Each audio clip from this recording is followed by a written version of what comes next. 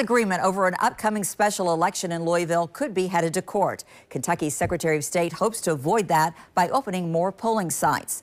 WLKY's Mark Vanderhoff joins us to explain this dispute. Mark? Yeah, Vicki, first let me give you some background. This all started yesterday when the State Board of Election decided not to vote on the Jefferson County clerk's plan for the special election for Senate District 19.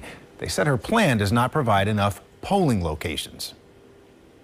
I mean, it's just so much money, and adding more voting locations is only making it harder. Jefferson County Clerk Bobby Holzclaw explained to the State Board of Elections why there are only 4 polling locations for the February 21st special election.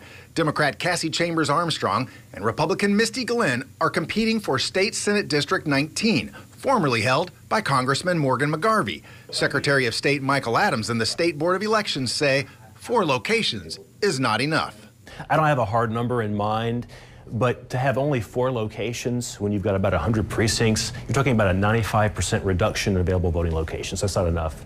Adams says he'll meet with JCPS Superintendent Marty Polio on Friday to discuss using some schools as polling locations. We believe that we'll work with the school district successfully to open up a number of our schools that worked just fine 2 months ago in the November election. A JCPS spokesperson said in a statement, "We do not have school that day and will provide however many schools the Secretary of State recommends." This comes after Holzclaw told the board Polio rejected a similar request from her. I was told, sitting at a table with him face to face, that the schools would not be available. Now, I could have gone and taken it further, but I really see his side of that. It's unclear whether Holzclaw asked Polio to use schools on the day they were closed or for several days prior to accommodate 3 days of early voting. She declined an interview request from WLKY News. Adams hopes Holzclaw will revise her plan, but she said this to the Board of Elections. So I guess you all will do what you intend to do.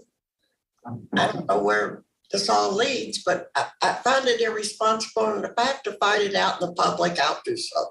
It may go to court. It may go to court where the county is taking the position that they don't have to open the polls if they don't want to, and I don't think any judge in the state is going to rule that way. Spokesperson for Holzclaw told me by email that they are continuing to discuss their next steps. Mark Vanderhoff, WLKY News.